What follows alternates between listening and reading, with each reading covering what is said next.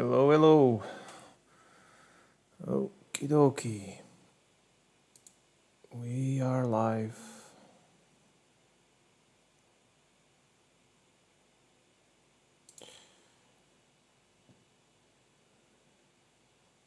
Cool. So let's start where we left before. So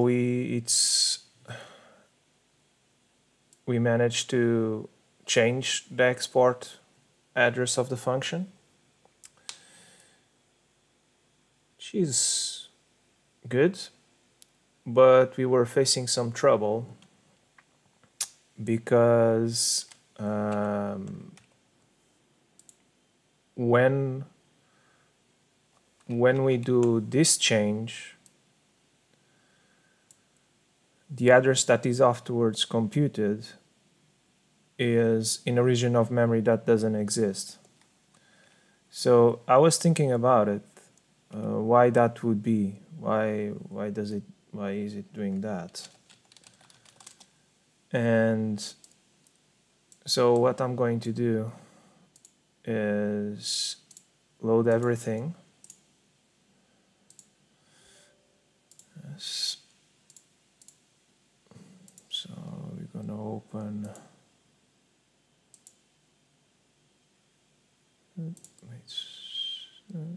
Yeah, this one. Gonna follow the same process that we always do. Let me just change here something. Yeah. Okay, cool.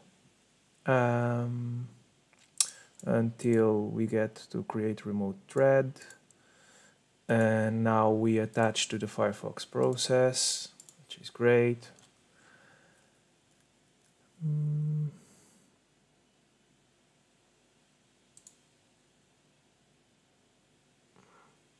Okay.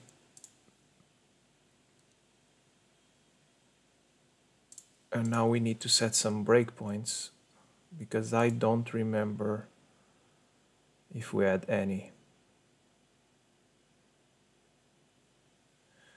I don't think so. So these breakpoints are not going to be triggered. So let's set one in get module handle w. Search for it.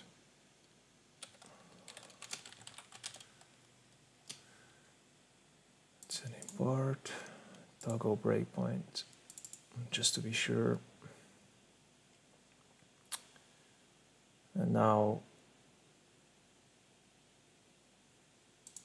we let it run and we inject our library.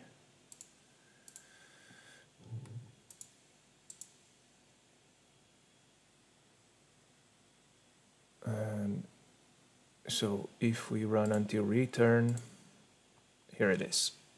So this is our code, our library code. And this is where we start to change the export table. This is the first virtual protect call, and here it is, the first virtual protect call, and this is the last one. So here is where is basically this operation here, and you can see here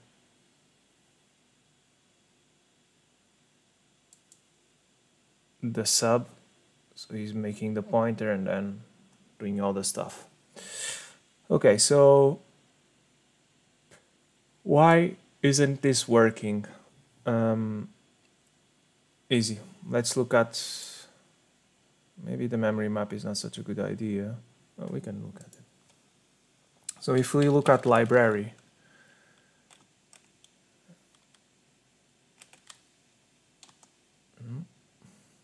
oh no, sorry, it's easier on symbols.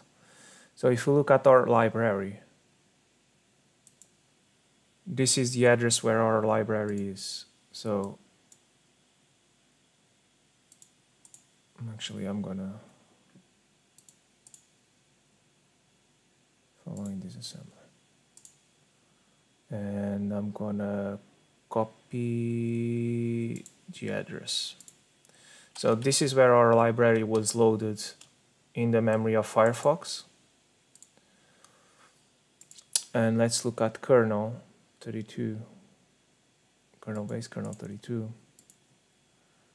And if we copy the address, this is where kernel 32 was loaded, okay?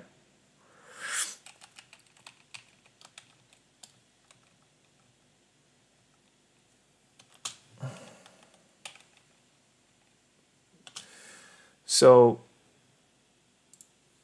let me make it a little bit more graphical, I guess. Which keyboard is this?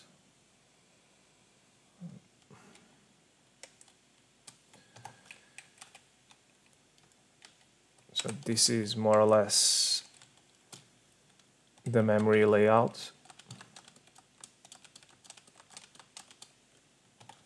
This is the memory layout, okay? And this is our library. And this is kernel 32.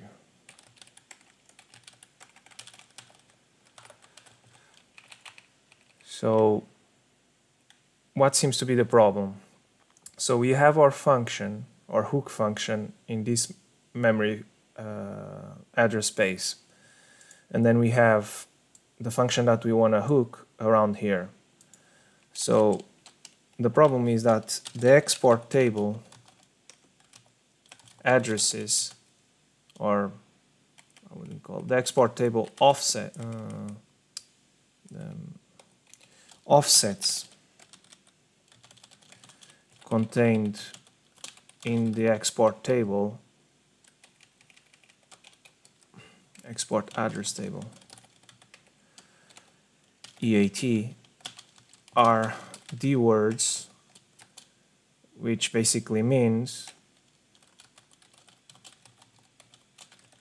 they are 32 bits.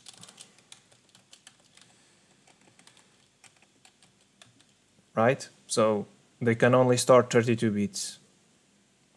The problem is that if you look at these addresses, this layout, this one is more than 32 bits. This one is okay, it's 32 bits. It fits. But this one isn't. So this is way smaller than this one. So the difference in between them, so when you are calculating the offset, is going to be bigger than 32 bits. So when you try to store it, it will only store the first 32 bits.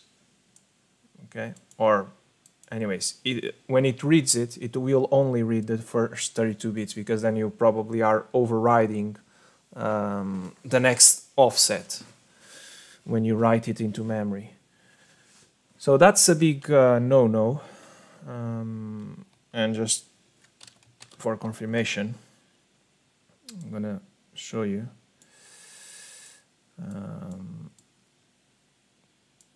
So if we do, is this hexadecimal? No, sorry. So if we do 7FF9, sorry, AB, yeah, and 1000, 1000, right? Then minus, now we can ignore the zeros, so it's 5D, CA, 1000. It gives you this. This value is way over 32 bits. So it will never work because a D word is only 32 bits, 4 bytes. So that's why where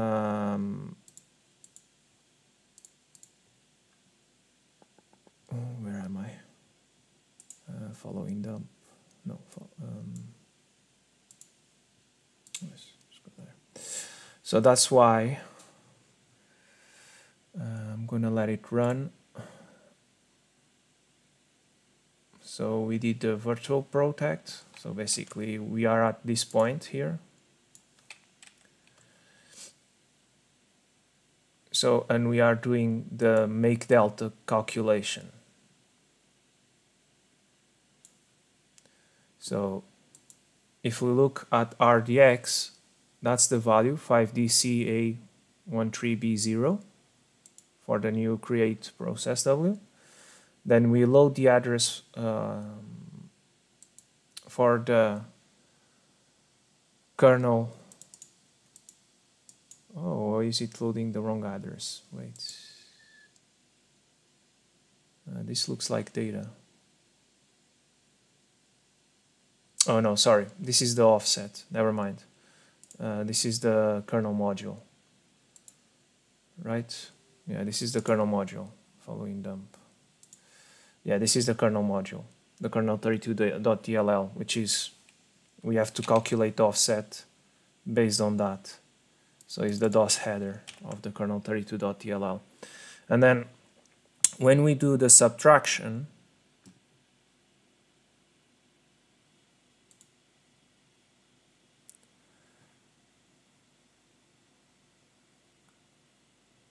this is what you get.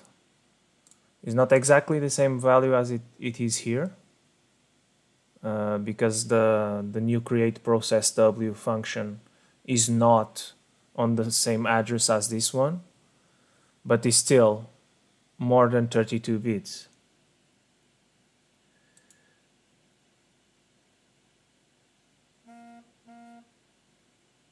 So the best way, we have to find a way, I have to find a way to deal with this.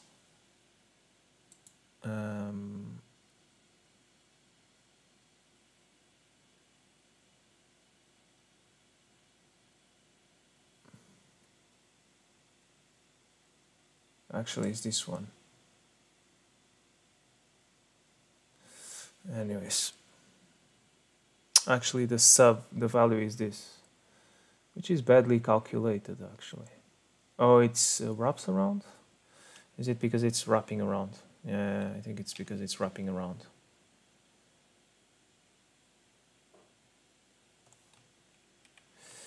Anyways,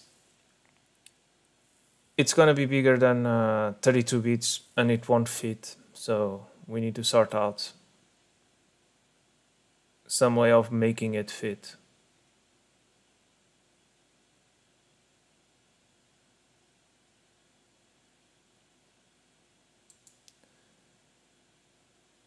And you see you're only getting EDX. So you see the calculation was onto RDX, which is a 64-bit, and then you are storing in memory only 32 bits. So it's never gonna work, even unless this space here would be smaller than 32 bits, but there might be cases where it's not gonna be. So it's not something that is consistent or that consistent. We cannot make that assumption. So we need to find a way to make this work.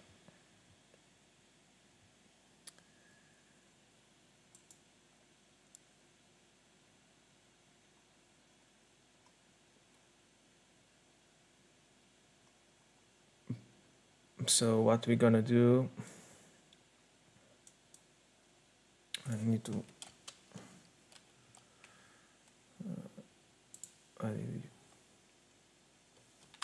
okay.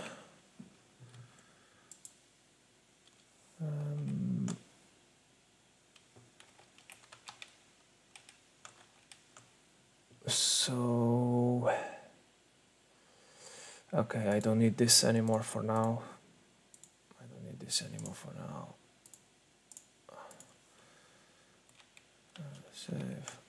So what I'm thinking, we have some options. Either we go back to the import table hooks and we hook every single function, or well, every single module that we might require that uses those functions.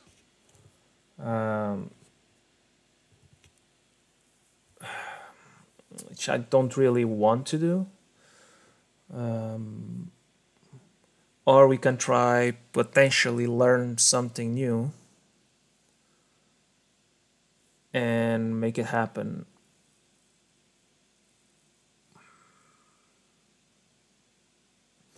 So if we look,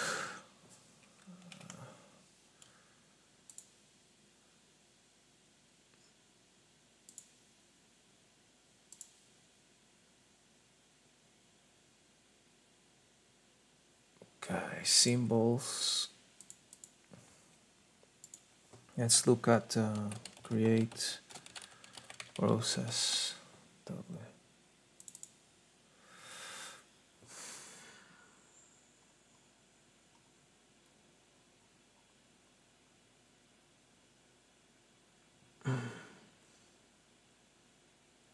Let me think. Some of the functions are straight up jumps to the data segment, which is basically where the import or the address is for the actual function. And some others, they do have some code to it, like create process W. So there's a technique which is basically using stubs or trampolines, as they are called. So so what you do, maybe I can illustrate it in Paint. So you have here you have your hook function. Here you have your hook function. Here you have your actual real function. And what you do, and this real function has a bunch of code, right? Has a bunch of code here. Whatever it is. It's just to illustrate lines of code. So these lines here that you're seeing here. So what we can do is we can copy part of these lines of code.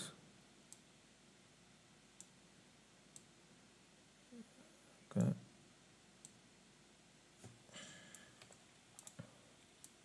We can copy part of these lines of code, put these lines of code somewhere else, in some other region of memory.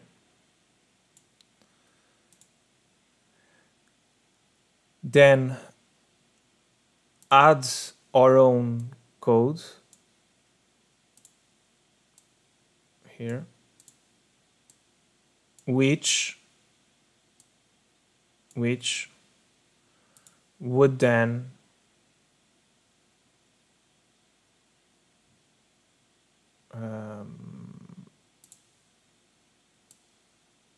jump. This vectoring of Paint nowadays is a little bit of a pain. Oh, okay, I see what I'm doing wrong. Jump into our own code. So let me do some lines here for our own code, our own hook function code.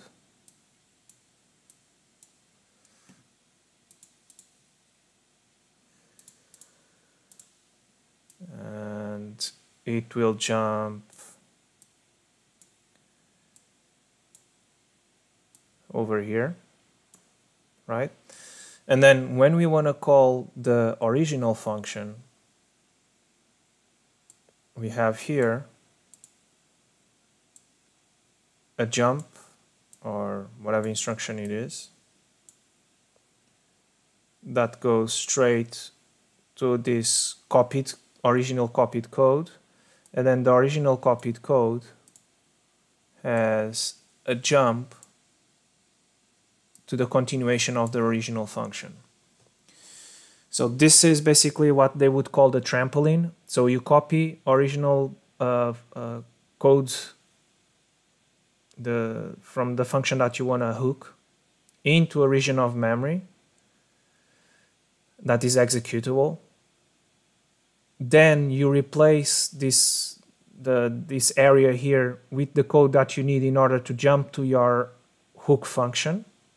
You do your magic in the hook function, and then you call the copied original code that will execute the initial instructions of the original function and then jump to the continuation. We can do that, and then whatever we did here could be reused, but it would be basically a glorified get proc address function, because we would just be getting this address here. Or we could also, instead of doing this, let me put it somewhere lower. Instead of doing this, you see how there is always this buffer in between functions? There's always, and some of them are somewhat big. We could potentially, instead of replacing the initial section of the function with the code that we want, the code that detours into ours, I was thinking of maybe use this buffering space here to put our instructions, change the export table to point to this one here, and then we wouldn't have to be messing around with how much do we replace these ones here, and how big it is, each instruction, because to do this we need to use we need to understand what is the length of each instruction. We need to know the length of our instructions that we want to put here, and we need to know the length of the instructions that we of the original function that we are replacing, because we don't want to replace things in the middle of an instruction, because then it will fail. So if we use like this buffer, if we use like the empty spaces, basically what it's called code caves, then it would potentially simplify everything. We could still use export hooks. We would be changing the offset of the export address table to point to our new code that we added here. And we wouldn't have to do this. This would not happen. This would not happen. We would still have here the original code. And it would be a little bit simpler because we wouldn't have to add a length disassembler engine. If you want to know more about those and their use cases, they are pretty useful and pretty small. Unless I would advise you to have a look at into it.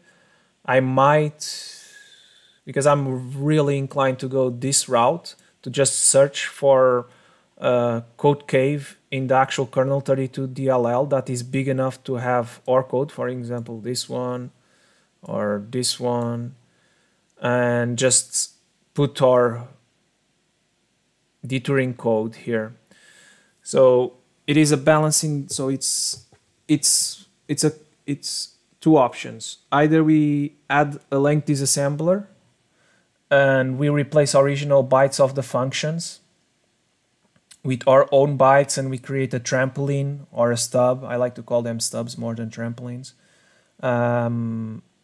Or we create the code to search the memory of in the code section, search the memory of kernel32.dll, and to find code caves, empty spaces of code, where we can put our own code to detour, to hook the functions. So I'm more inclined to the latter. Yeah. I think I'm gonna try that approach first, and then we'll see if in the end I'll implement the other approach, because the other approach you also learn quite a lot and you understand a little bit about how to disassemble things in a simple manner, just by extracting the length, how powerful that is without even doing much. Okay, so I think I'm pretty certain this is the way I want to go. We're gonna have to have a structure, I think, to store some data on. Yeah, I think is a good approach. I'm going to do a small pause. I'll be back in 1 or 2 minutes. Yeah.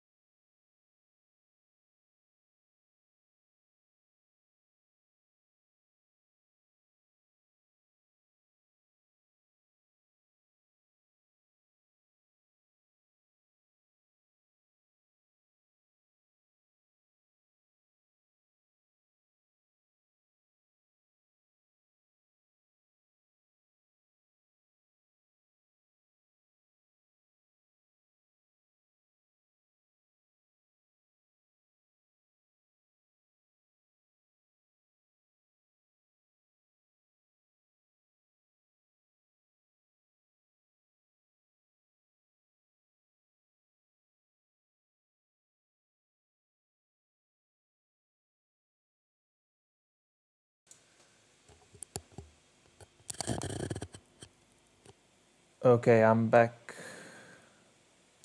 on Office. So, how are we going to do this then? I'm going to move this function here. And I think I had here. So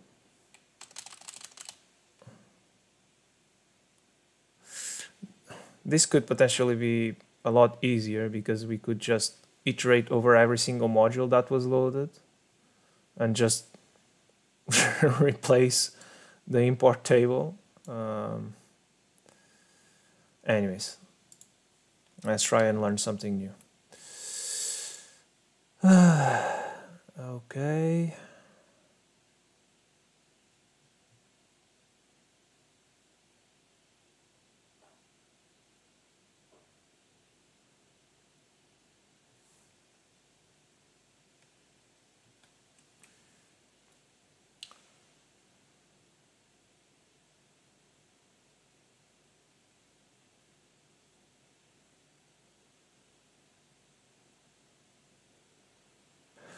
Okay. So the first thing, actually, we're gonna reuse this part of the code. This part of the code. Yep. And now,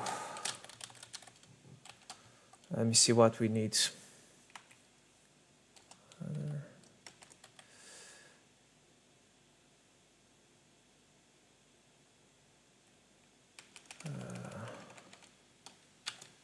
Optional header.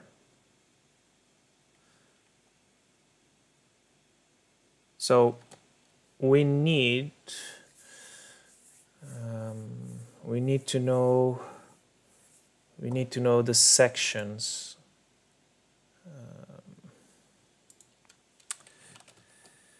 of the portable executable file, because I don't want to be searching the entire memory mapping of the executable. I just want to search the section that is code and is executable.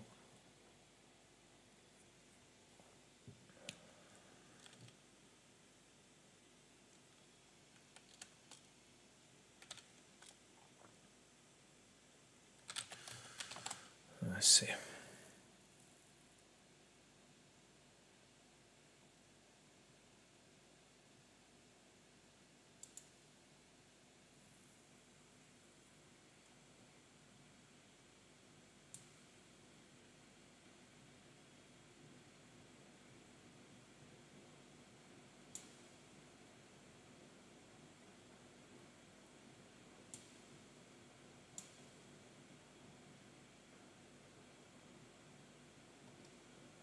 No.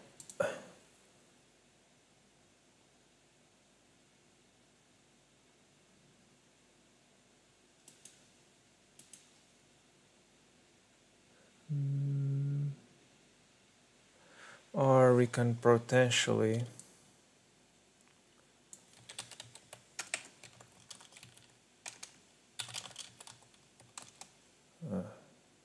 that's going to be hard.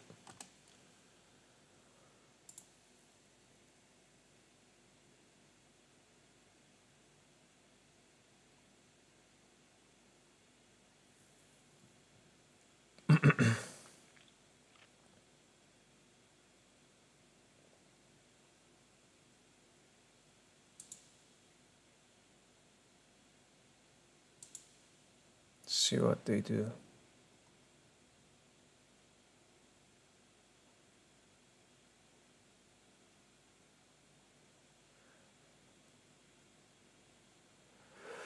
For sections in G sections, so the G is okay, it's already pre-parsed, I think. I think this is hidden by the library. Let's see what it shows here. Or CLL imported functions code.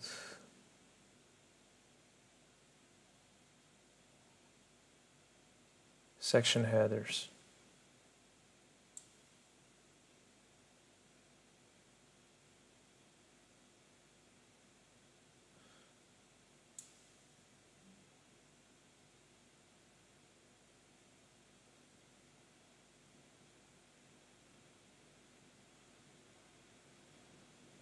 Okay. So this is how you handle sections in P. Get file offset to import table. Yeah, that I don't care. Actually, this code would have been very useful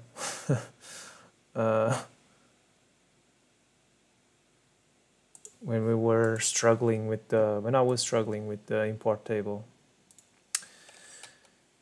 So let's see. So we need to calculate where the first section is located. So it's NT header.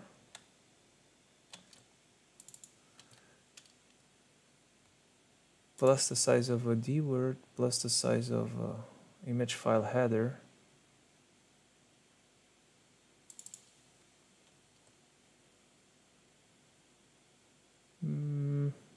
This one here is a little bit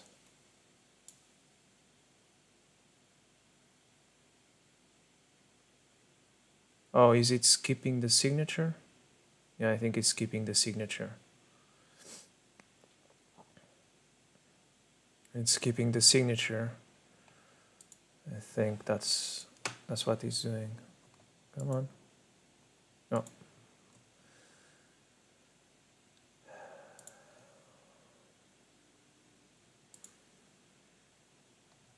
Yeah, skipping the signature, then it's getting image file header, image optional header. Yep. Okay, and that's exactly what it's doing. Skipping the signature, getting the size of the image file header, and then getting the size of the optional header. In this case, we know that is the 64-bit version, so we can potentially just use the 64-bit version using the size of.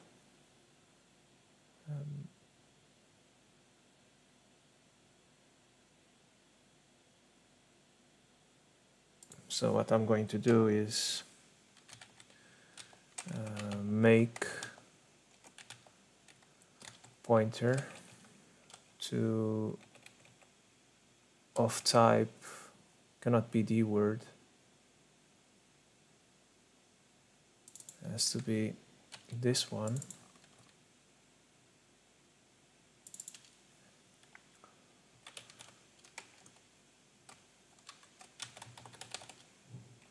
SC header, and then it's this one, NT header, and then it's the size of a D word. So we are skipping the signature.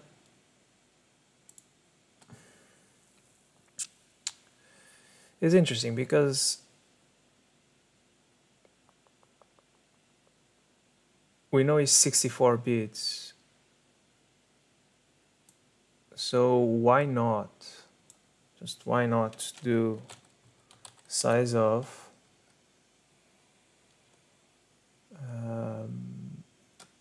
image NT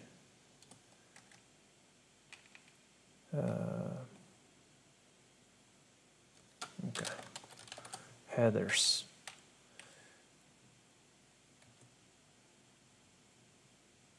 Right, can we do this?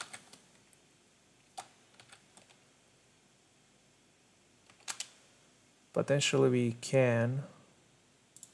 Let me just double check one thing.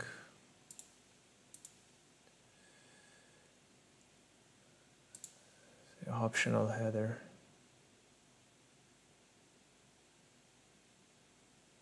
Yeah, because it's an array, it's a fixed sized array. I think we can do this. I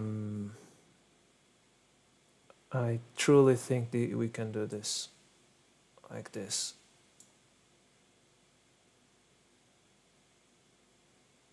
instead of having to sum up the size of the signature, sum up the size of the what is the name, file header, and sum up the size of the optional header, which in this case is the 64-bit version. I think we can do it like this. I could be potentially wrong. There's a very high chance that I'm wrong. Let's see some other example maybe.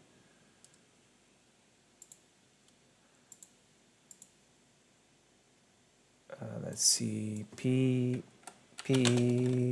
parse sections example maybe.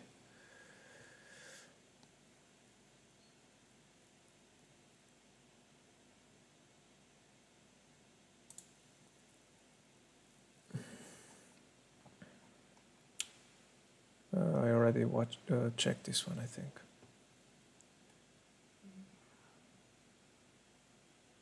This is where I was, right? Yeah, this is the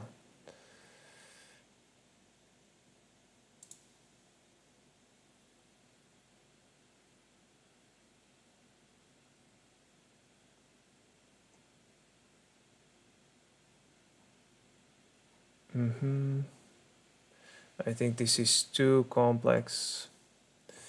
This one is potentially too complex to be looking at.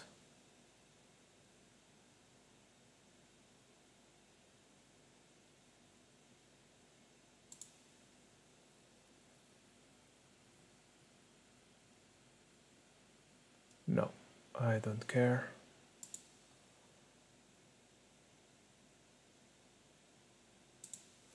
Let's see if I can find something here.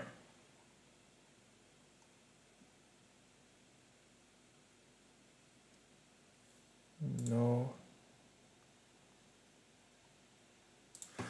Okay, it's probably easier if I search for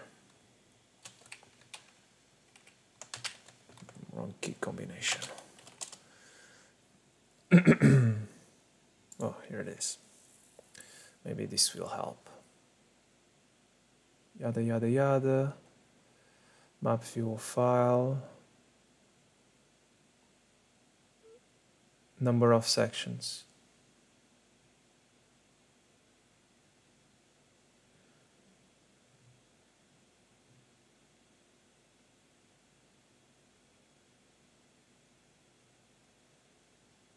Interesting.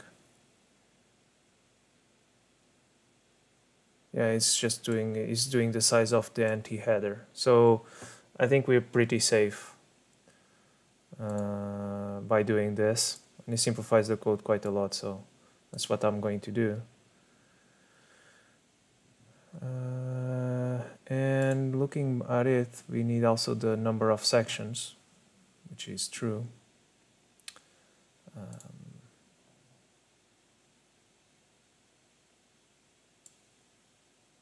So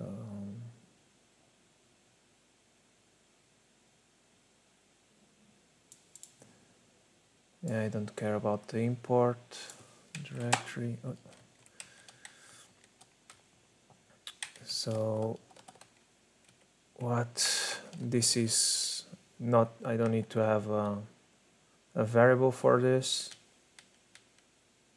So what I'm going to do is index equals 0, index, then anti-header, file header number of sections, and then plus plus index.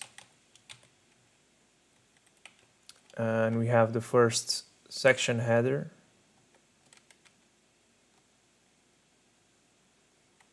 And we have all of this.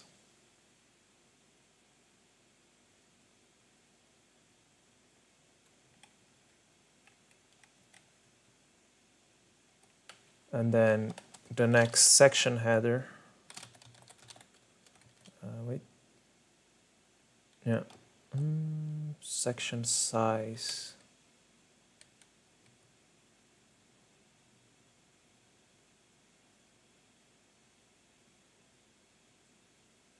Okay, I know. Yep. So it's just a list basically. SC. So the next section header is equal to make pointer image section header, and then it goes from the last location plus size of image section header. Okay. So basically we are now iterating over the section headers in the P file.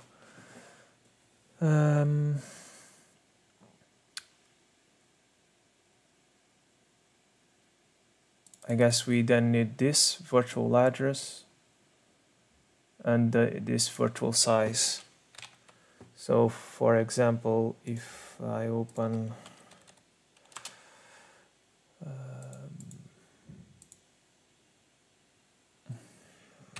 kernel 32.dll and section headers,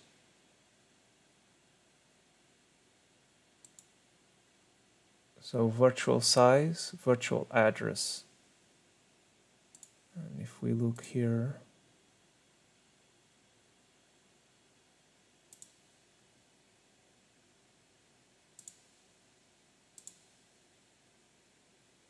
yep,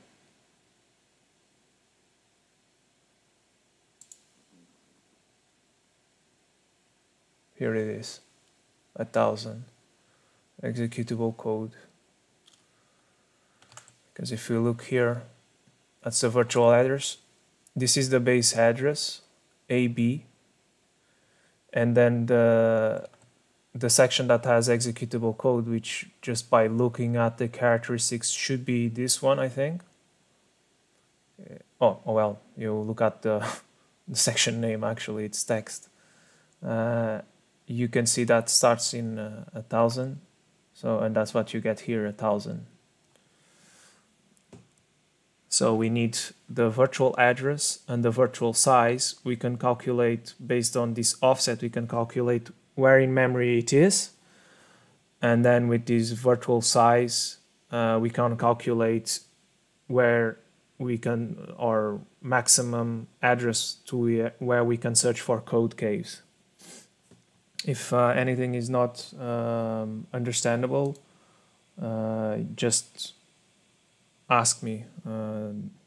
Don't have any problems answering. So let's see.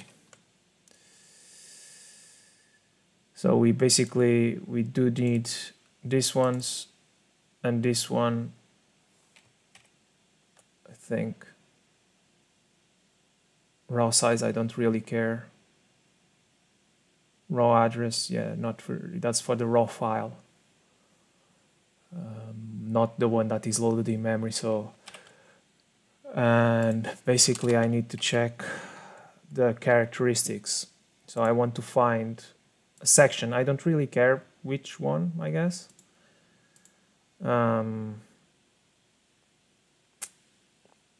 Potentially I would want to find the section where the function that we want to hook is.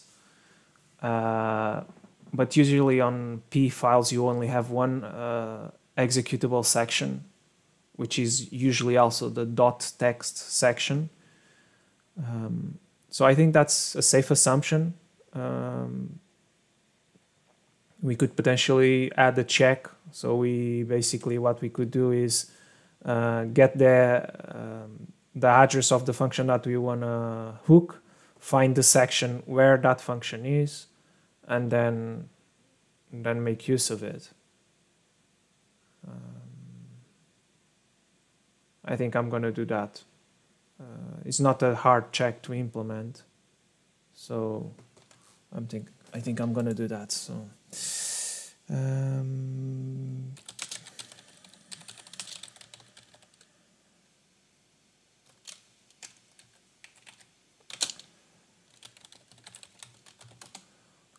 let's see, maybe oh, here it is. I think it only talks about special, but these are and it's a bitwise operation. That shouldn't be a problem. So most likely if I come here and I do image SCN, I'm a little bit dyslexic today. SCN most likely means section. Maybe. Initialized, mem execute, which is 0x to 2000. So if we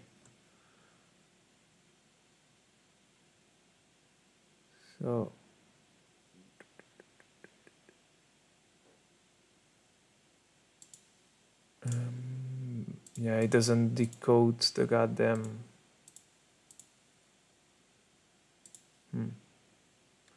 But maybe here.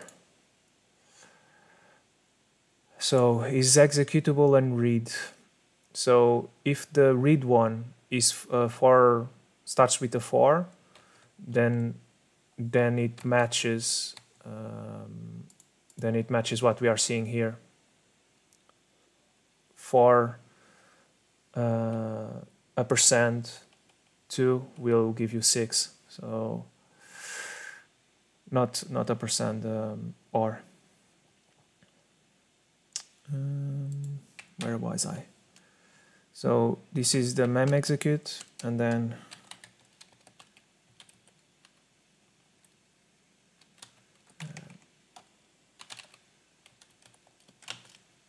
no. Yeah, it's here, mem read. Oh, guess what?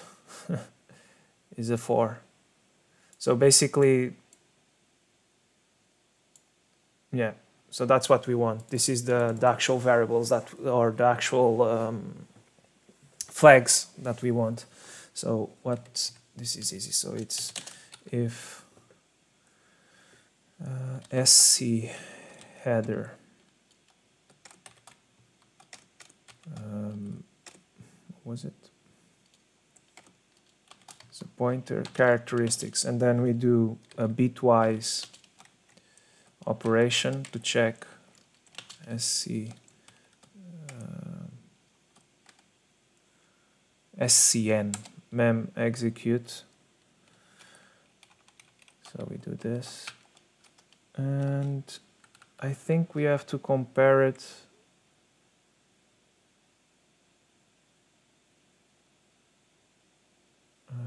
Does it return 4 or returns 1? I think it returns 1. So we can do like this.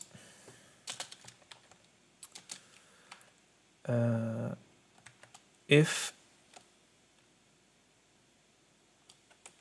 it is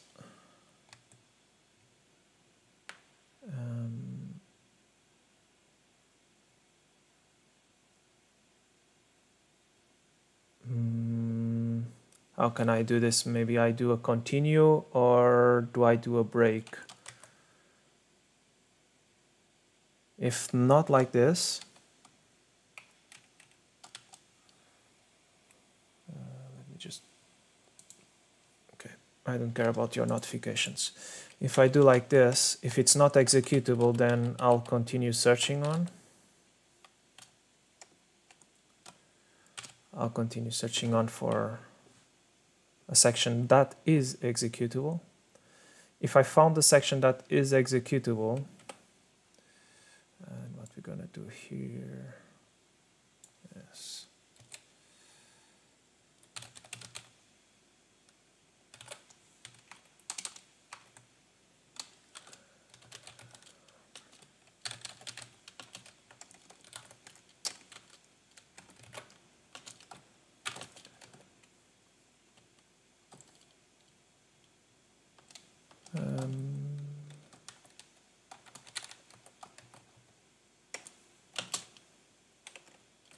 Jesus,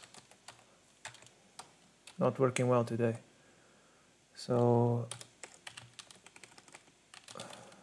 kernel 32, and then the procedure name is create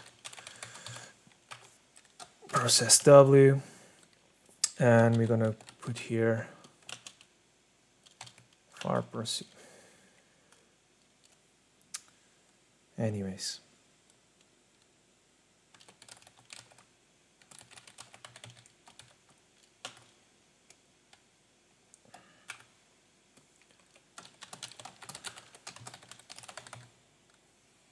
like this, and this one goes away. This one's missing this, so this is what we want. And then first thing first is calculate the address in memory where the section is. So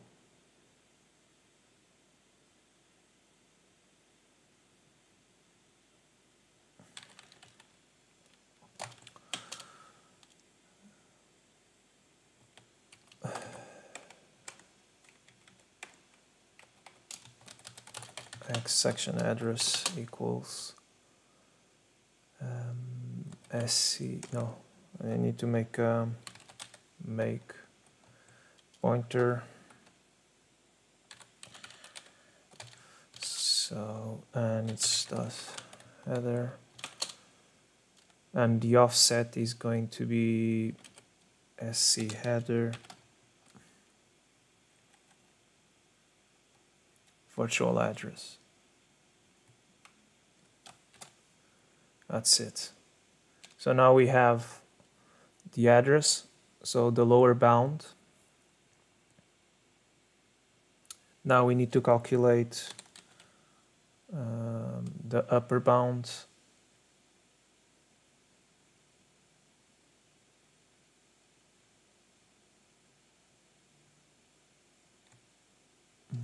Let me have a look at our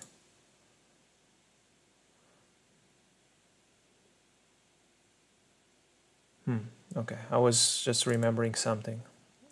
Anyways, so I'm gonna call this upper address, and I'm gonna call this cc, not upper, sorry, this one is the lower address where our section starts, and this is the upper address, which is where our section ends. Make pointer, and it's going to be based on our sc lower address, and it's going to add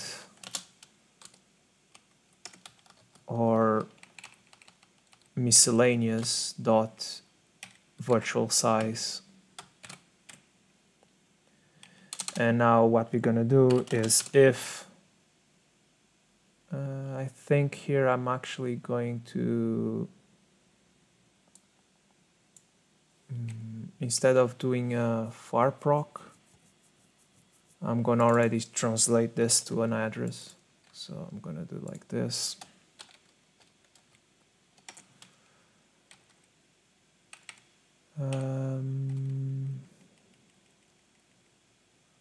Looks legit. So if our sc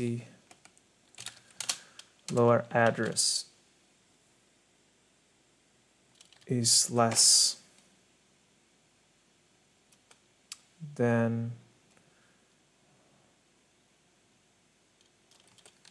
create process W,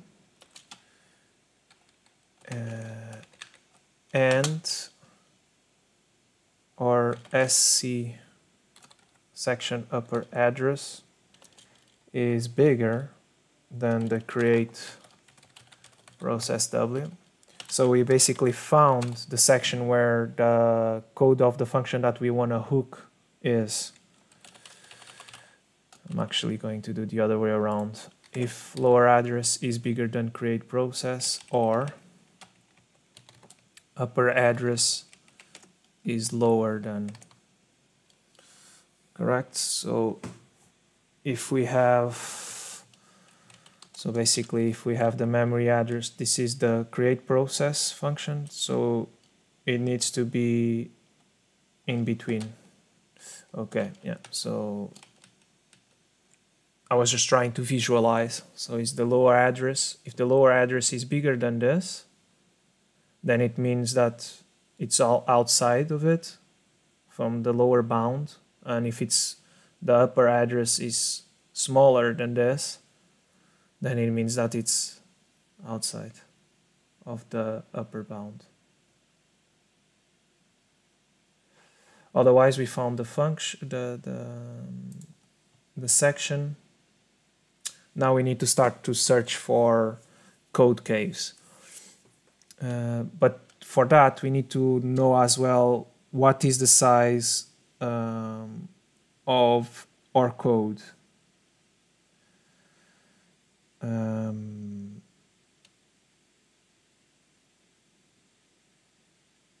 Of the code that we want to add to that code cave.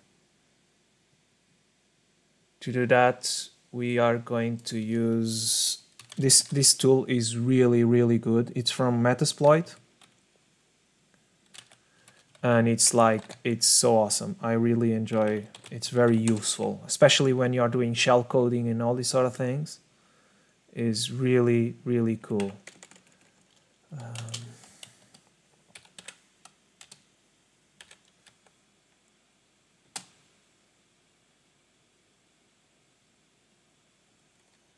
So to do this, I am going to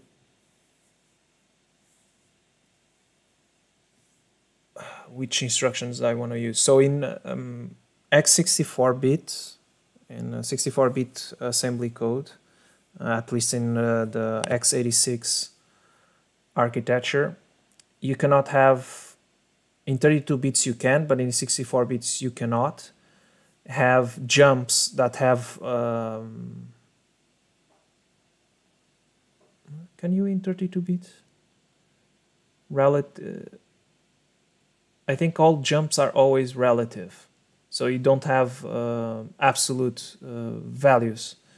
So you cannot do like jump, then this size of address. You cannot have an actual address. You have to have an offset, so something a lot smaller. It's always a relative jump. At least in 64 bits. So what we could do is move the address that we want into a register. So this is a 64-bit.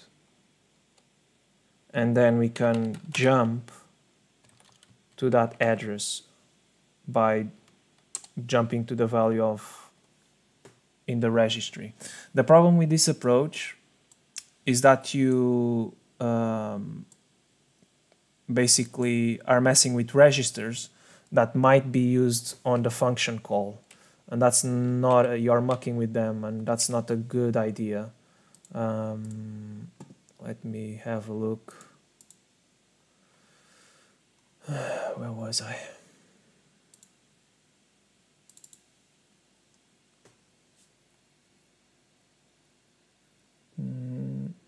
No,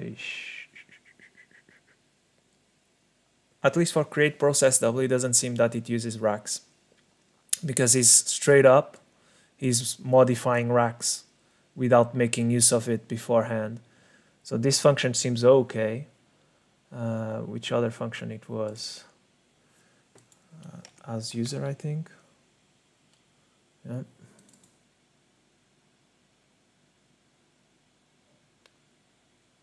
Not this one, sorry. This one. This one seems to be the same thing. It doesn't seem to be using racks.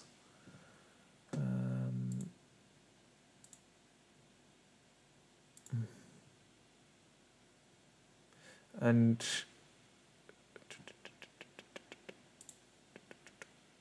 and TDLL. Well, no, ADV API DLL. Here it is.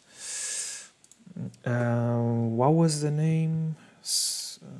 Because we're gonna have to hook the registry functions. So I don't know, read key maybe. Read. No. Let's just search for registry. Does it have?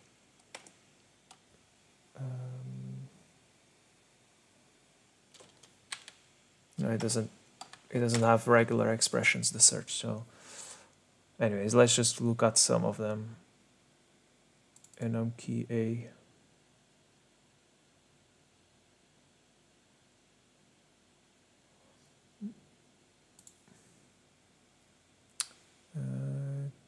Create key.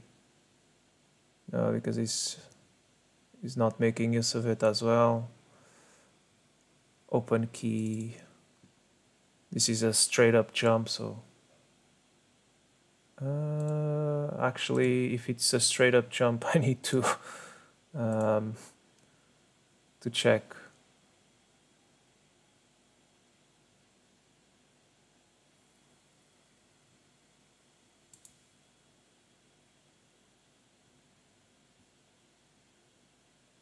No, that's not it.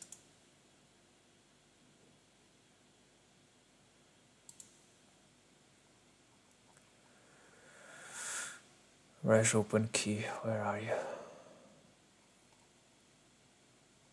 Open key XA.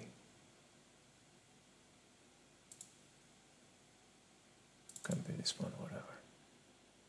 No, it's also not using racks. Okay, so I think we are pretty safe. Might not be that good of assumption for everything, but for our use case, I think we are pretty safe by using this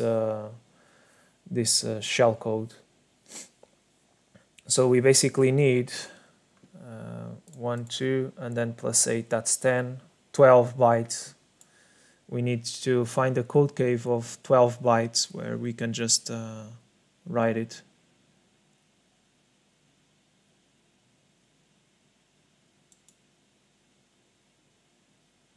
Yep. Okay, so let's start searching memory. We're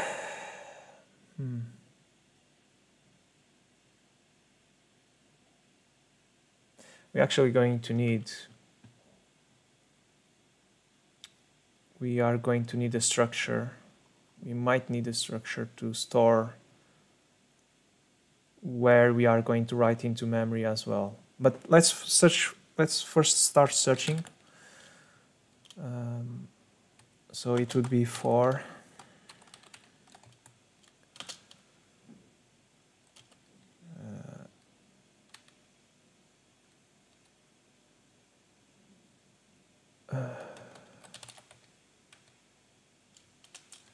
which is going to be equal to the lower address.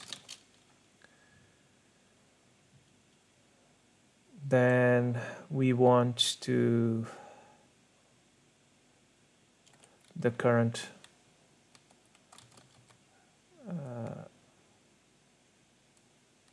address needs to be smaller than the upper address. And we're gonna go byte by byte, which could potentially take, well, won't take that long, but yeah, easy. So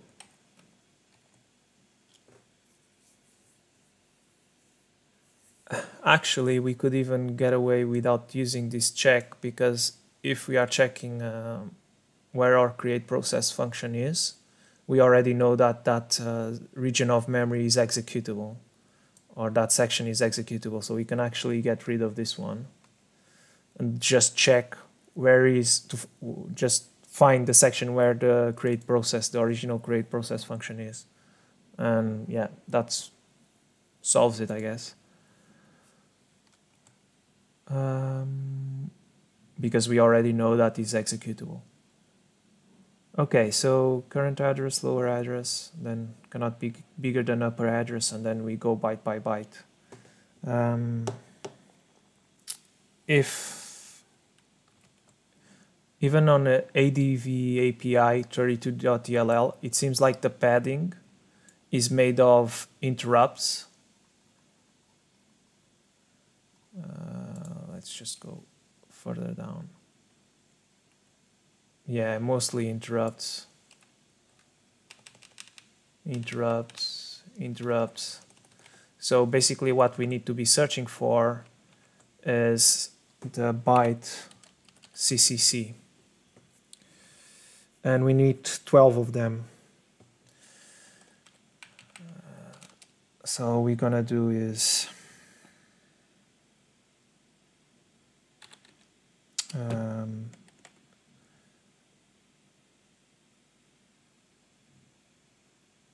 gonna do int count 0, and we're gonna do is if how can I do, because this is a address,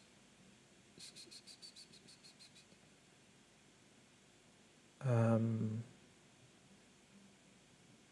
not gonna use read process memory because that's too much.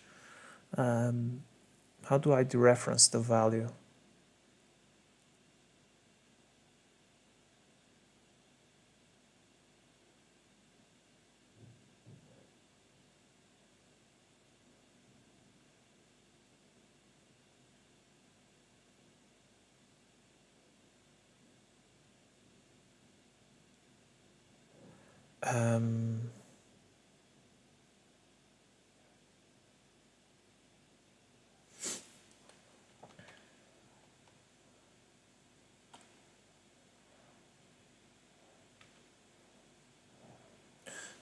Okay, so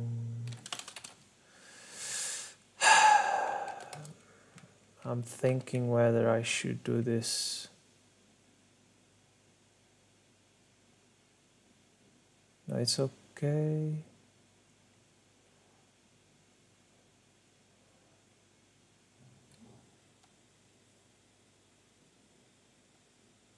So I want a pointer.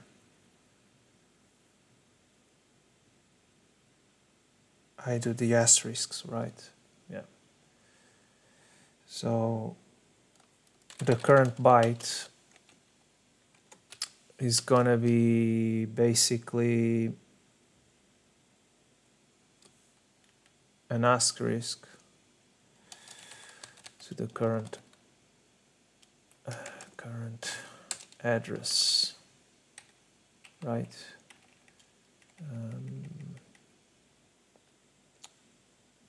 I'm gonna call it code, and I need to convert this to a pointer to bytes, and then I dereference the value.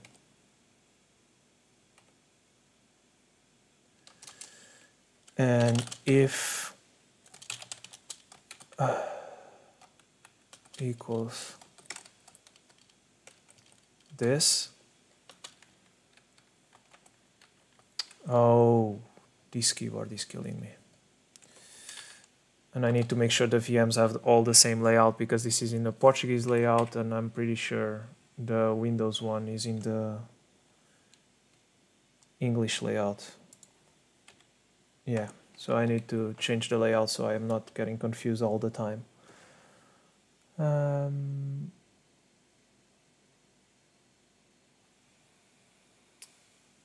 So then we basically, if it is equal this, then we increment the count. And if the count is equals 12, we basically found our code cave that we can use. So let's see.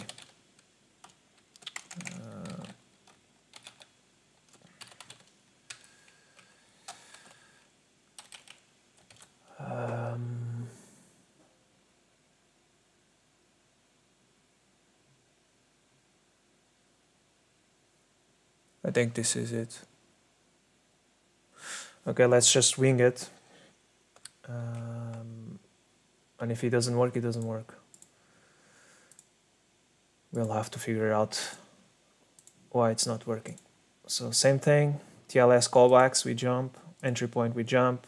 Before we inject our library, we attach to the Firefox process.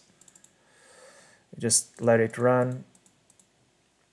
Sorry, take out this breakpoint. And if we did everything right, we should have a breakpoint occur when it finds a code cave that is of the size we need. Oh, my bad, sorry. Totally forgot to actually exit here.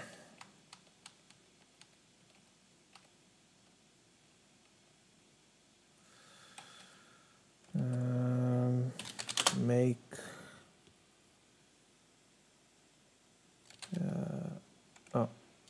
sorry, library make clean all. Okay, let's just move it here.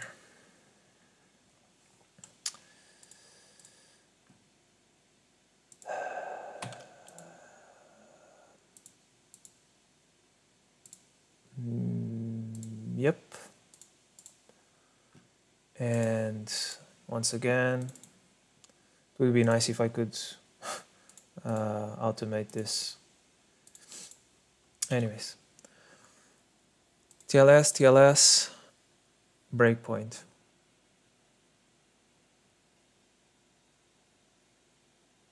Didn't I just...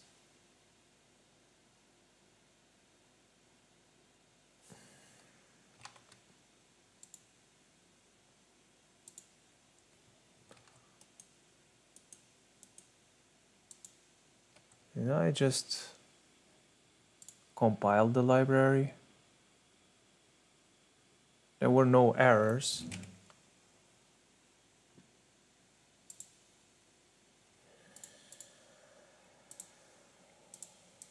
I did copy the library, right? No, but it's not changing. Why is it not changing? Oh, okay, my bad.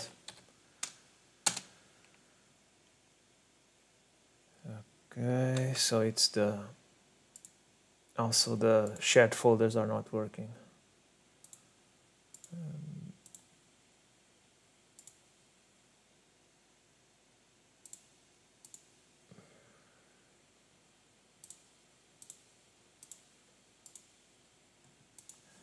Let's try again. Yep, now it worked. Now we should have a new version. Okay, cool.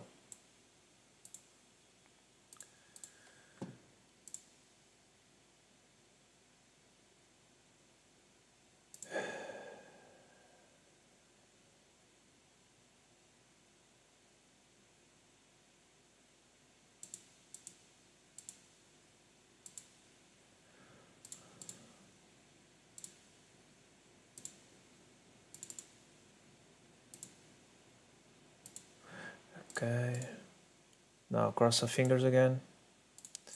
See if it works. Nope. Oh yeah, no, it worked.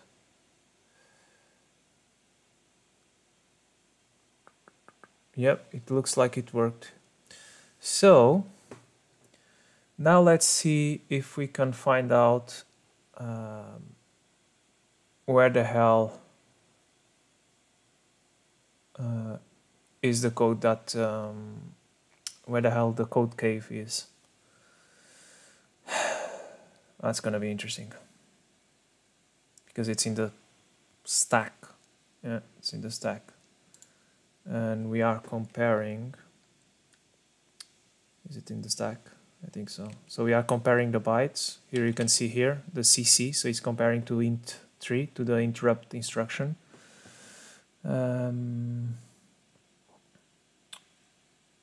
But we want here is an inc instruction. Where is the inc instruction? Here it is. So is RBP minus C.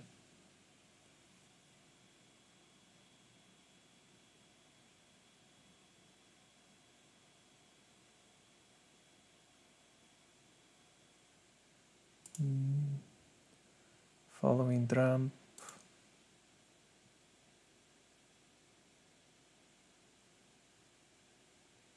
Or following disassembler. No, that's data. So the current address is the one that we are incrementing by 1 every time.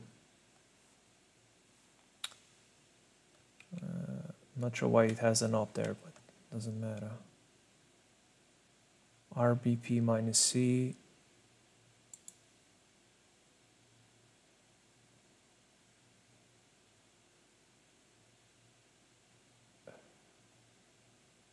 It's not mocking with RBP.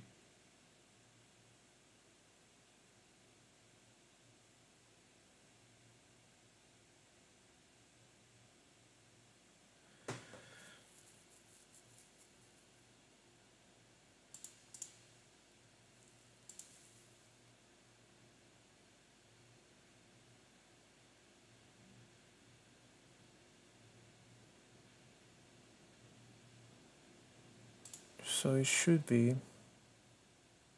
Oh no, wait.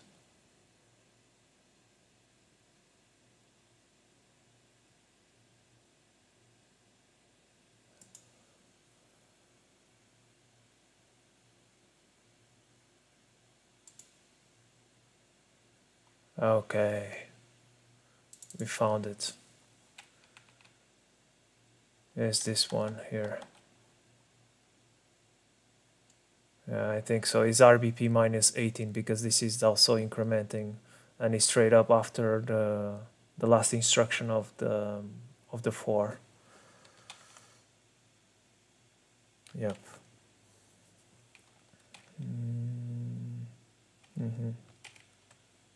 Think so.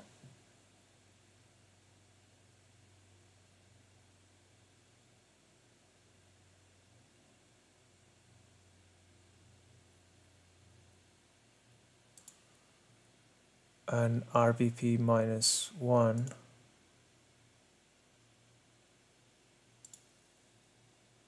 0C, which is 12. So the count is basically 12.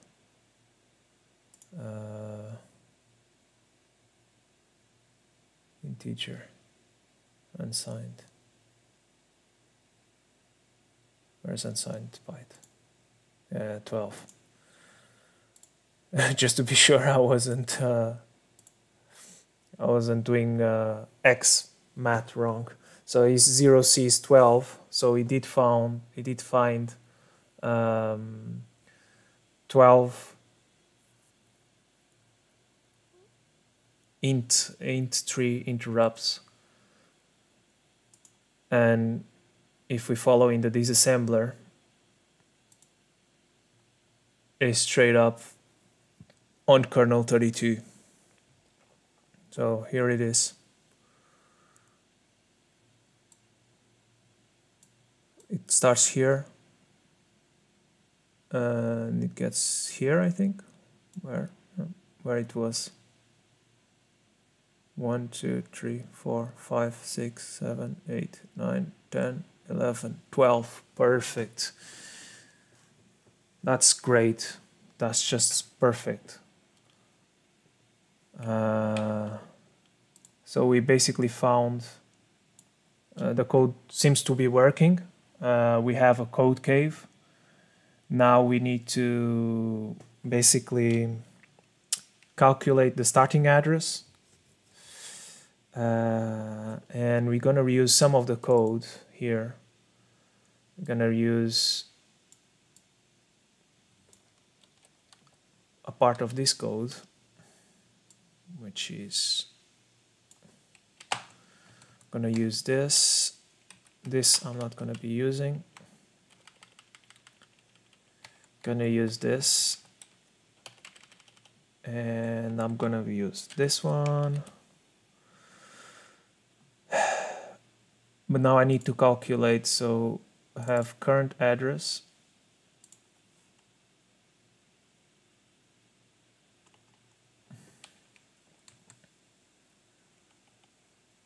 So I need to, what does this want?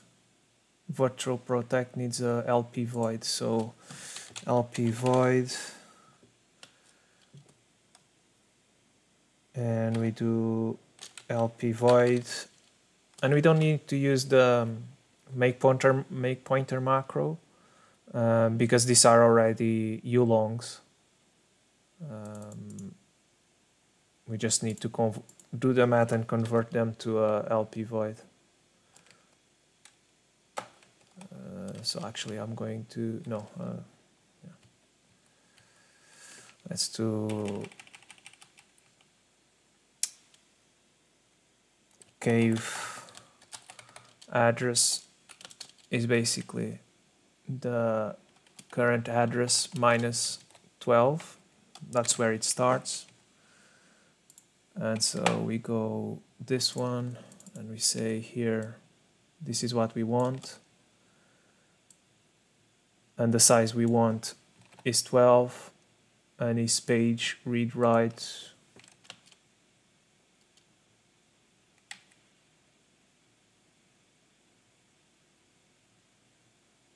Yeah, we can do read write and then just restore the old protection. Give address and then 12. And then we need to write in that region of memory. We need to write this assembly code where we replace this section here with our with the address of our new create process W.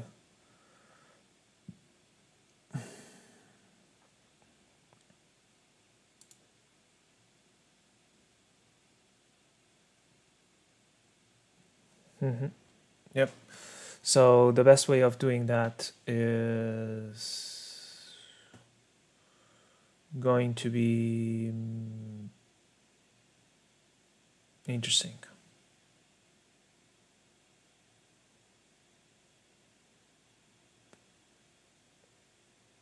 We are going to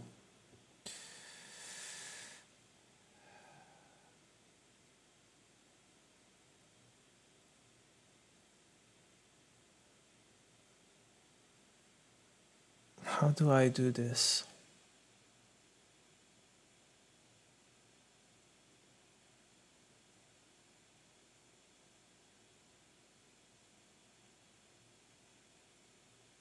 We can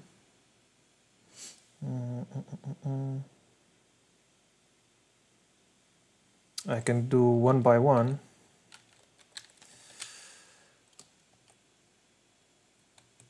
Which is not really useful. Or we can do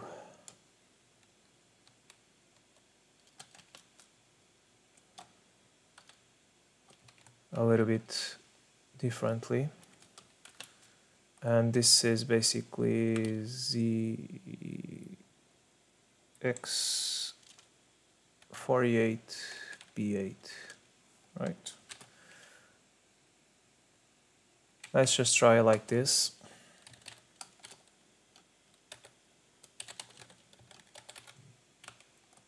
Try it like this.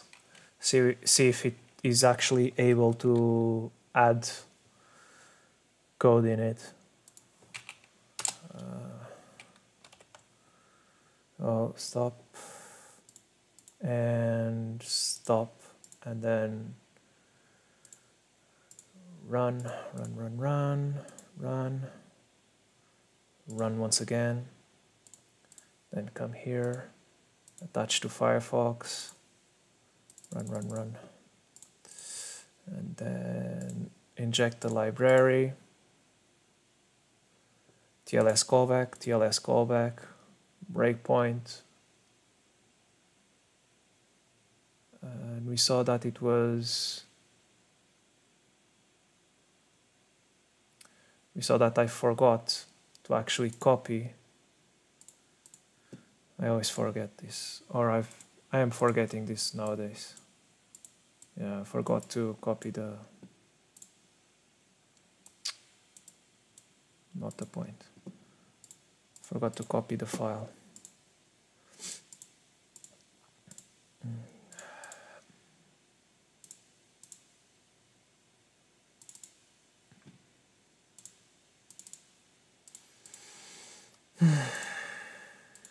Let's see if it works. Hopefully it will. Yep.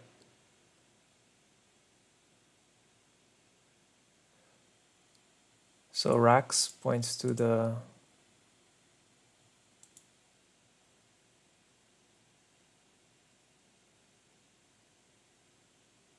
ooh. Something's not right. Let's go back.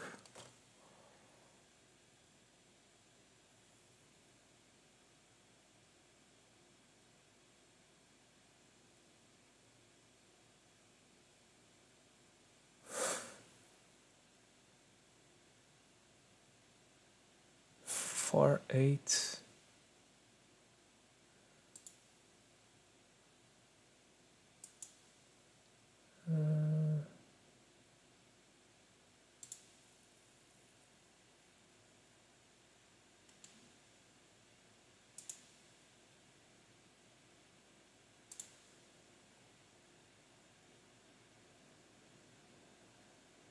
Oh, okay. It's working, but it's working a little bit badly because yeah, it's Little Indian.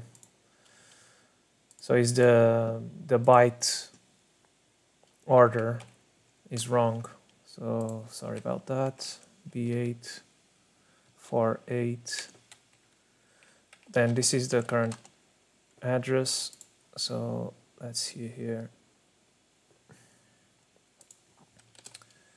Let's do 08 07 06 05 04 03 02 01, and this is going to be a P U long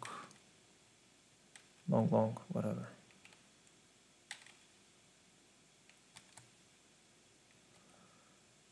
And then we are going to do the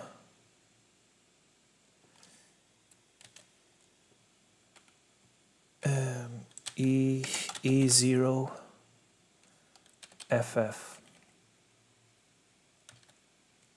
So basically I'm replicating the code that Metasm generated, the assembly code. Let's copy the files, let's not forget that.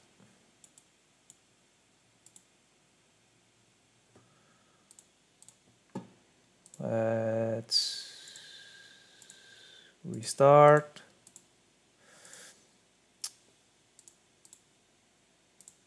Attach. And then just let it rip. And it should work. Breakpoint. Yeah, that looks good. Let's follow in dump or in the disassembler actually.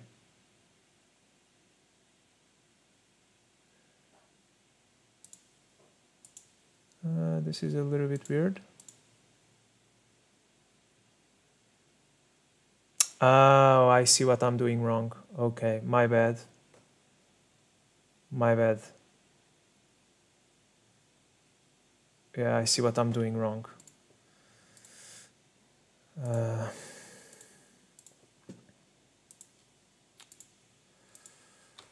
Because I'm not incrementing the address.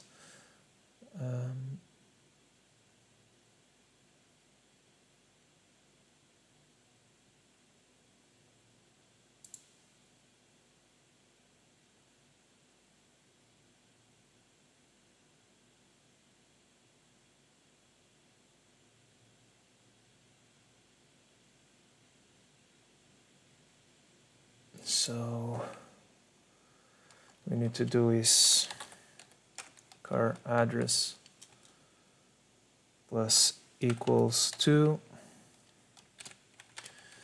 and then car address 8,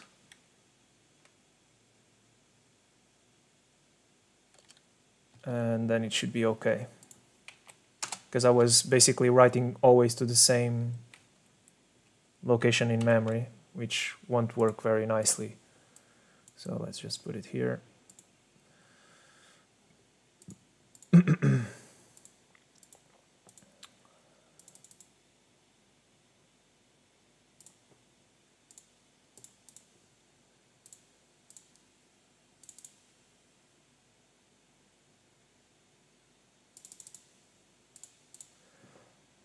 Inject our library as always, ignore the TLS callbacks, breakpoint, then we follow in this assembler the address of racks, and here it is.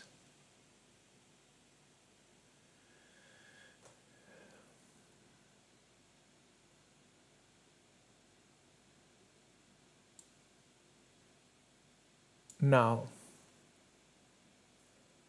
I have a little bit of a problem, because I think we are overriding this function maybe.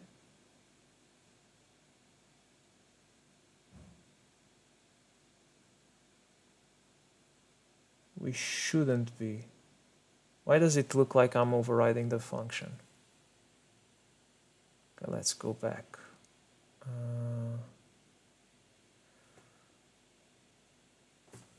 Why does it seem like I'm overriding the function?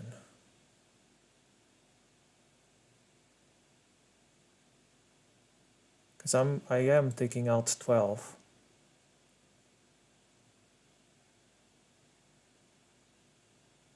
I was expecting to see here to see some interrupts, and I'm not seeing any, so I'm starting to believe that I might just be overriding the function.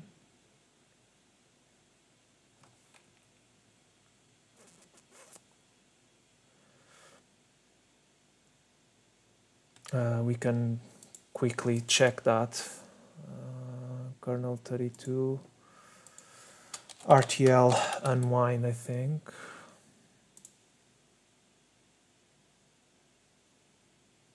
Virtual unwind. And it's the export, and if we click, yep, we are indeed overriding parts of the function. Why? Oh, interesting, because oh wait, oh, I see what I'm doing wrong. Yep. Else I forgot to reset the counter.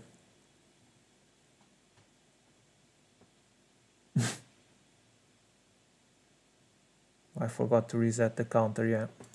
I think this will solve it. And hopefully we will be able to find, you should find it. Anyways. Yeah. I think this was the problem. So we were writing, we were just counting how many interrupts we were seeing in the code, not so much how many continuous or contiguous interrupts we were seeing.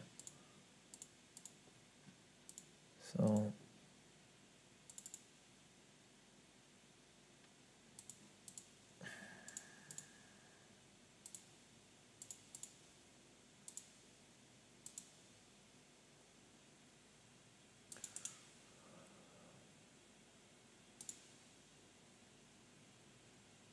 no, still the same problem. Did I copy? I'm not sure if I copied the files. Did I copy the files? I don't think I did.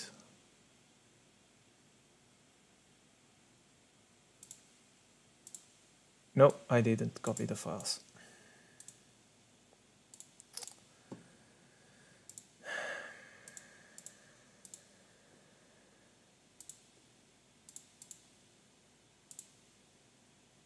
What am I doing?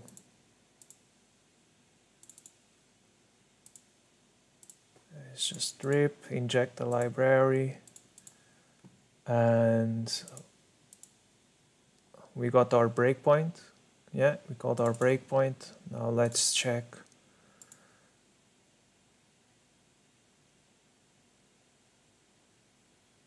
Still, this is no good.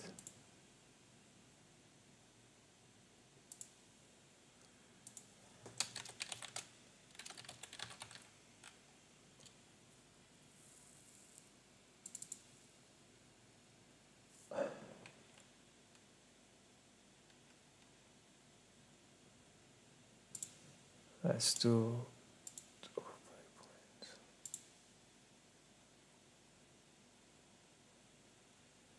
This is really weird.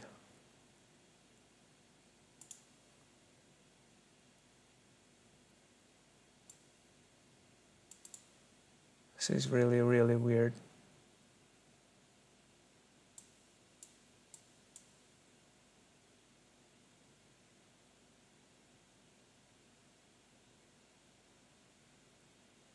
It might be that, no, but no, I don't think so. I'm thinking if it's x64 that is struggling with changed code, but I don't think so. So what I'm going to do is just before this one happens,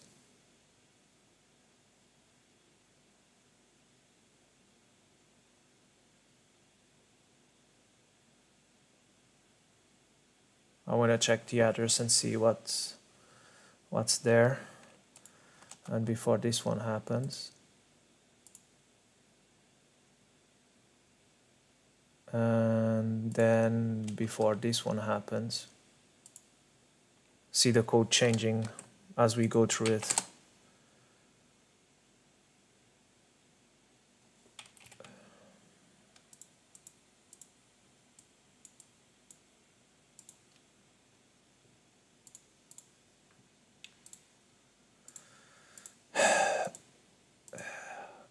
Always tricky, these sort of things.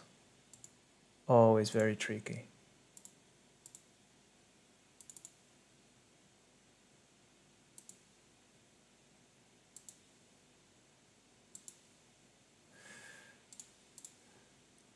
And we inject the library.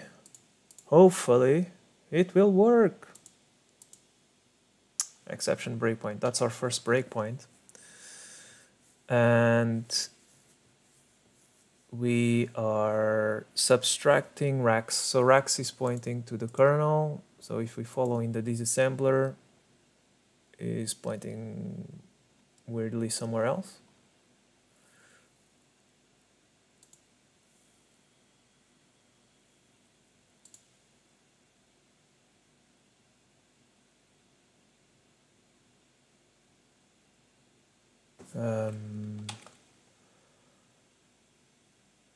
Yep.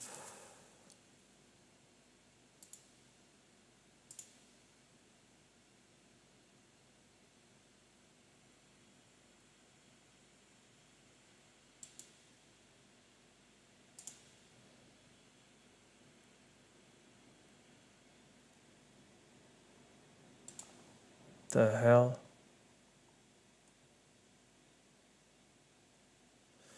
Okay.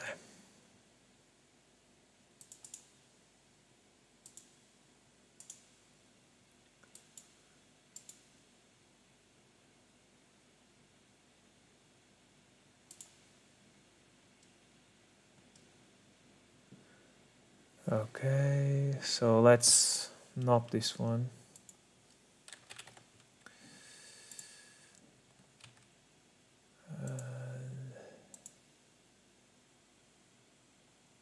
Okay.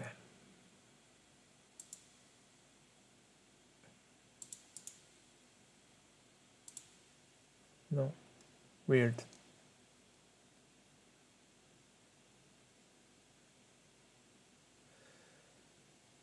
Okay, if we run until the next one,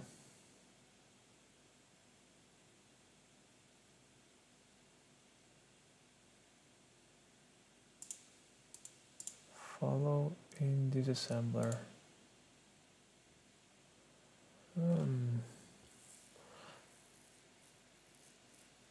Yeah, we are already overriding. I don't know why is it overriding the RTL virtual unwind function. I really don't.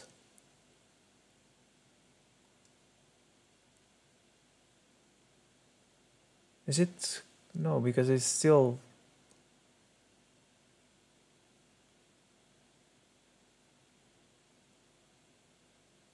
Okay, let's try something else first, then.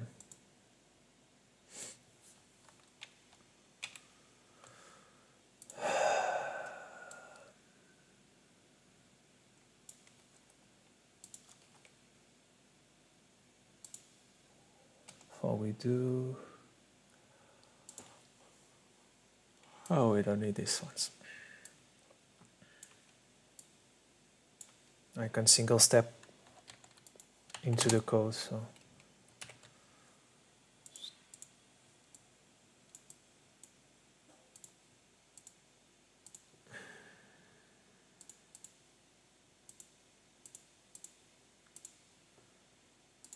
And file attach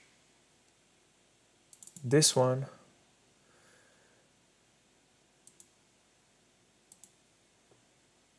And this one,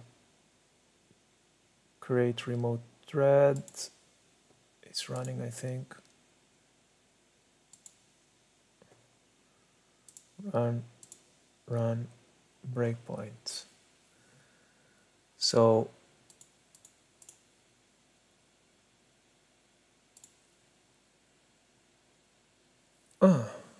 interesting.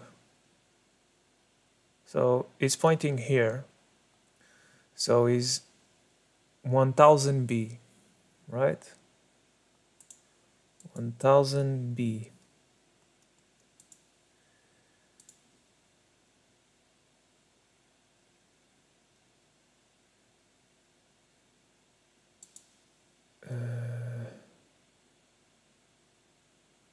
Is 1000B, so let's not this one.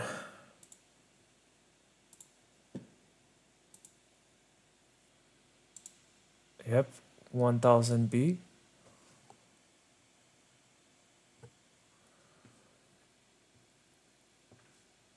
R100 and then B. And then we're gonna subtract 12.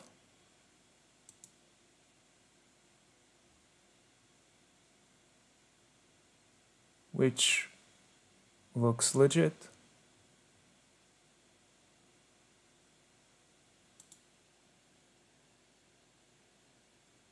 Why, this is weird.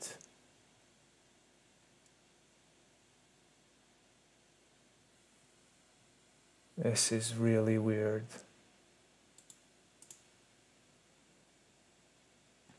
How do you see? So, Rux is that.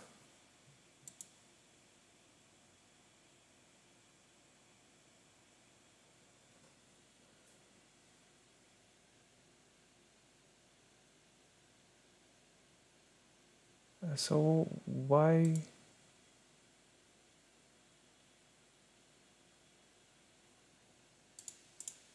I don't understand this. I really don't.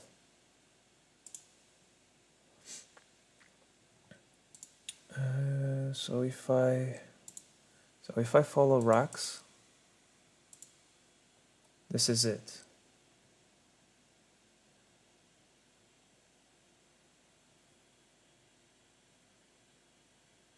Oh.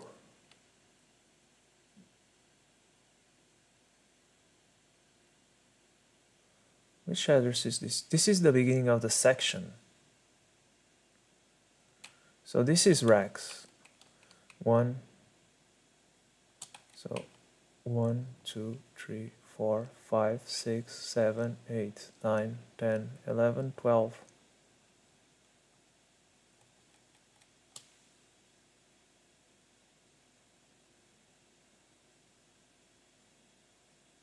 That's why it then goes on to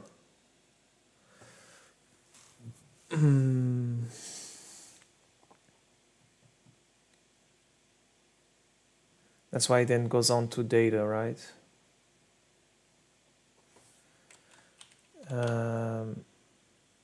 In any case, I know why I was writing it in the wrong place, because it's not current address, but gave address. My bad. That's why it was overriding here the function. So it should now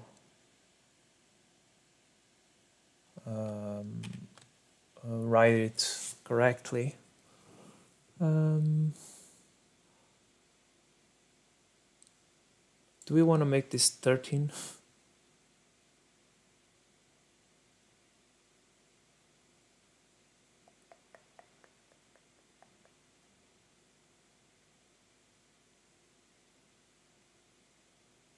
Maybe.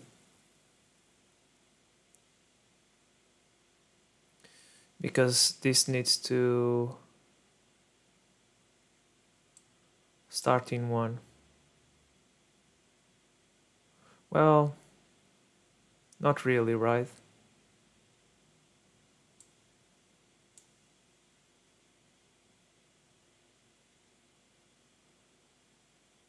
So we have 0, because when we subtract 12,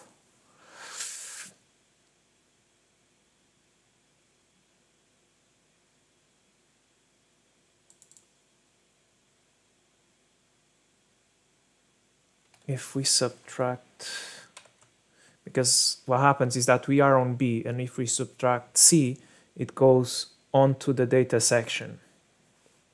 And that's why we are seeing data instead of code. And that's because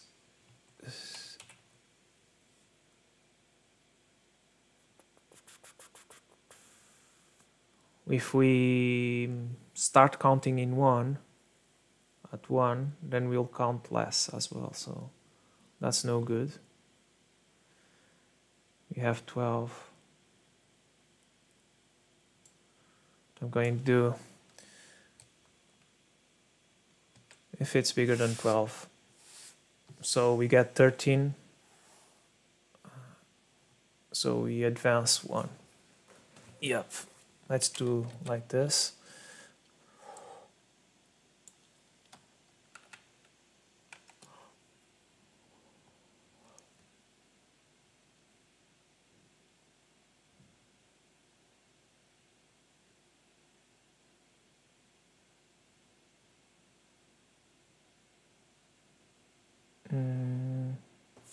Let's first do equals 13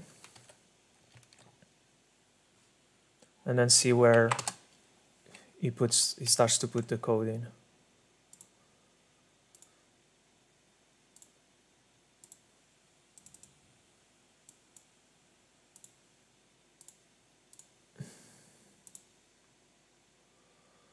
And this will be the last thing I do, because it's time to go be adult, basically, and stop having fun and just go and do something else, like shopping and feeding myself.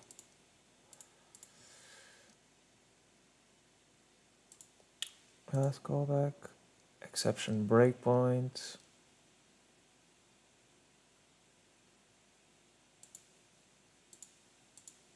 So if we follow up, that's the correct one. That's the correct address. So I'm just gonna knock this one here. Gonna execute. So it points to the right place. Then we take this one. It still points to the right place. So here it is. Now we're gonna start to replace code. So let's go here. Ignore this call, I don't care. There we load the address, which is 1000, and then we put the jump.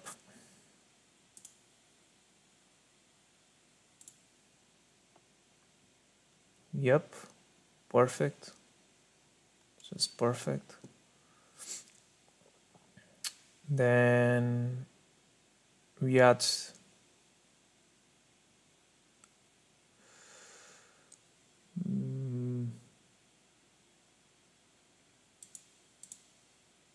yep. Then we add the address. Yep, if we follow in this assembler, that's it. And then the last part is just adding the jump, which is gonna be this one. And if we follow up on it,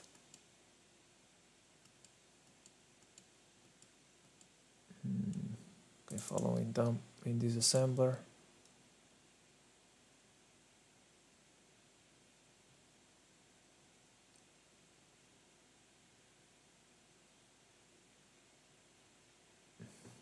That looks good.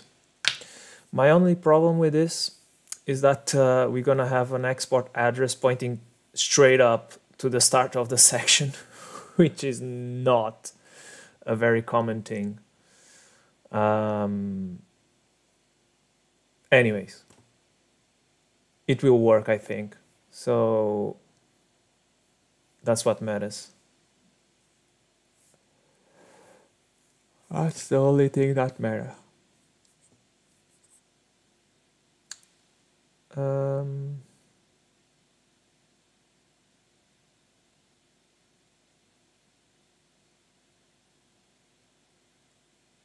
Yeah,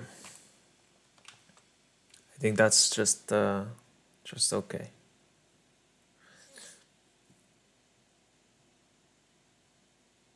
Yeah. Now I need to put here is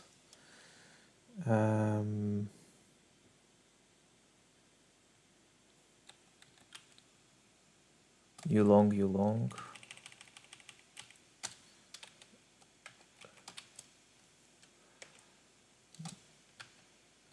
for new create process W, and we should be golden.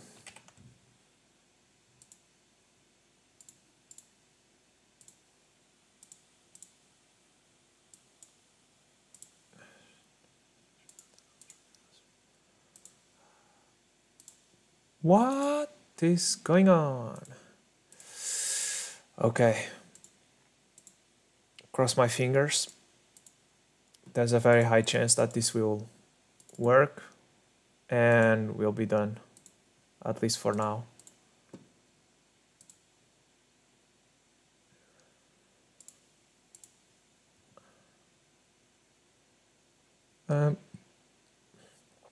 I did remove the breakpoints, didn't I? I did remove the breakpoint, but where is it?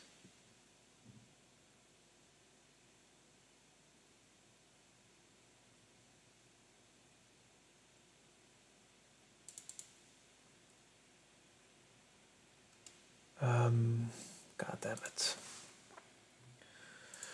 I removed the breakpoint, the int3 instruction. Oh no, I didn't. No, it's still there. Okay. So,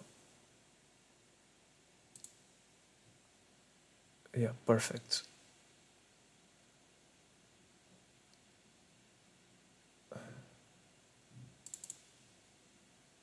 So what we want is when it finishes here, we're gonna knock this one out.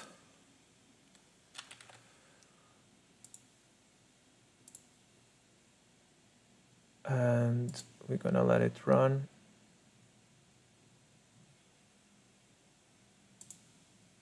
We're gonna let it run.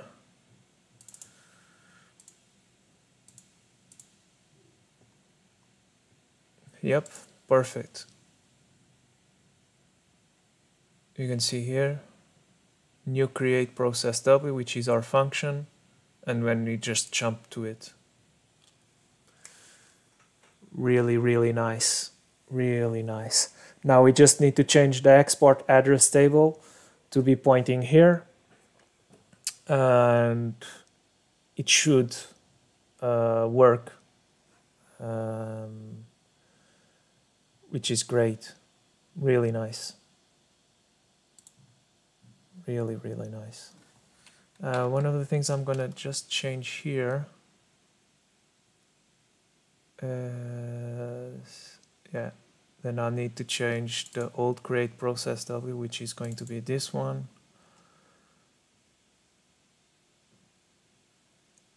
Yep, it's looking good, really good.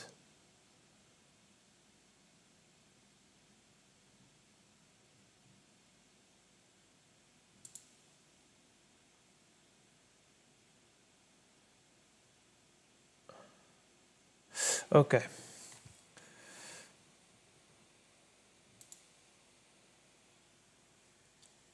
Thanks to everybody that came in to watch.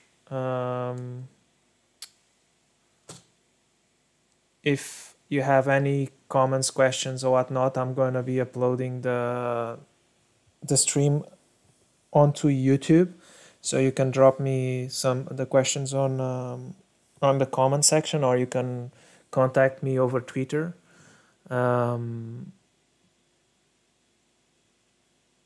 And I'll see when potentially I'll do another stream on Sunday.